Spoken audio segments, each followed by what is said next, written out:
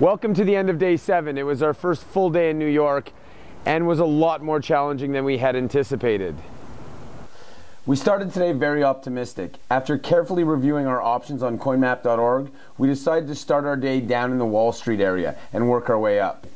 Before departing, we took some time on Craigslist to see if we can convince someone to sell us some tickets for Bitcoin. Bob Dylan, Book and Mormon, and the New York Rangers were the tickets of the day.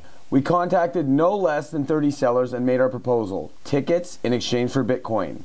Confident one of our requests would work out, we packed up and headed into the city.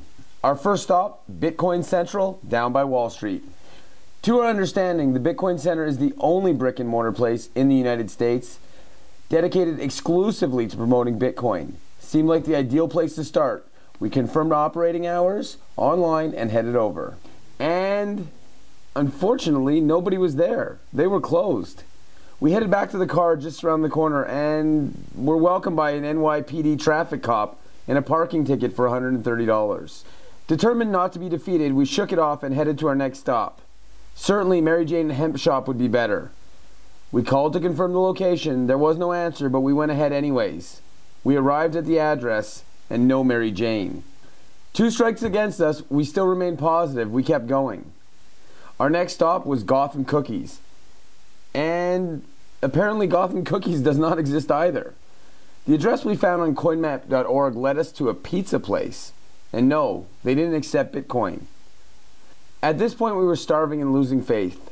We found Helen's Pizza in Jersey City on coinmap.org, called, confirmed they were open. Yes, they accepted Bitcoin, so we headed over. And finally, we had success. We ate our fill and even packed up some leftovers to bring back to the hotel.